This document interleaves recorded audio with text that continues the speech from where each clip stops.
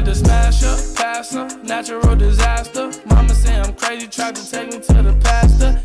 Alright guys, so I hope you enjoyed that nuke. It was actually my first ever nuke like in my entire life, and I do apologize for it being recorded in theater mode. I can't record like long clips when I'm not using my Elgato, which I don't really use it when I play.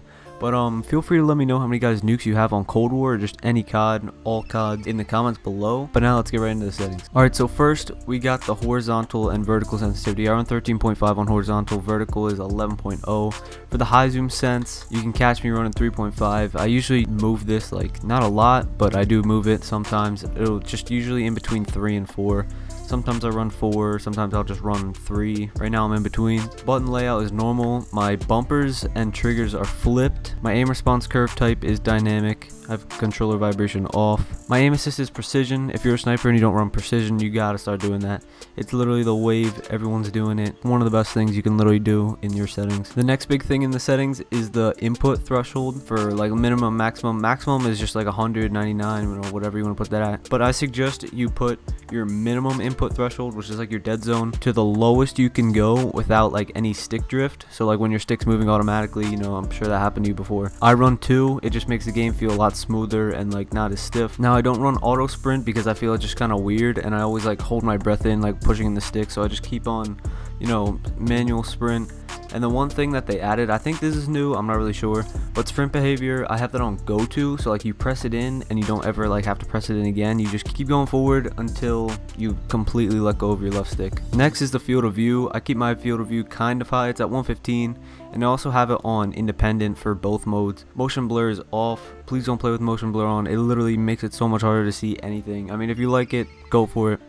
But if you play for somewhat, like if you play somewhat competitive or if you snipe, you're better off just turning it off. But that's about it for the settings. So if you guys want to try those settings, let me know in the comments, and if they help, feel free to like and sub. I'm going to be posting another nuke video in a couple of days. I'm going to try and keep the videos going like at least 2 a week. So if you guys want to see that, make sure to turn on post notifications, and hope to see you in the next video.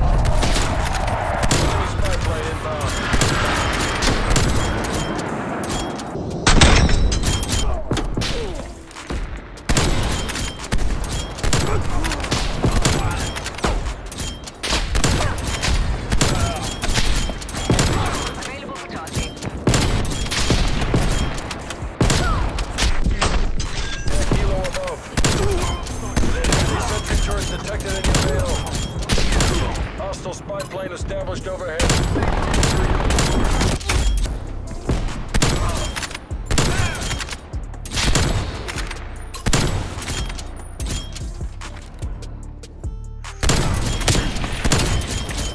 Spy plane available for...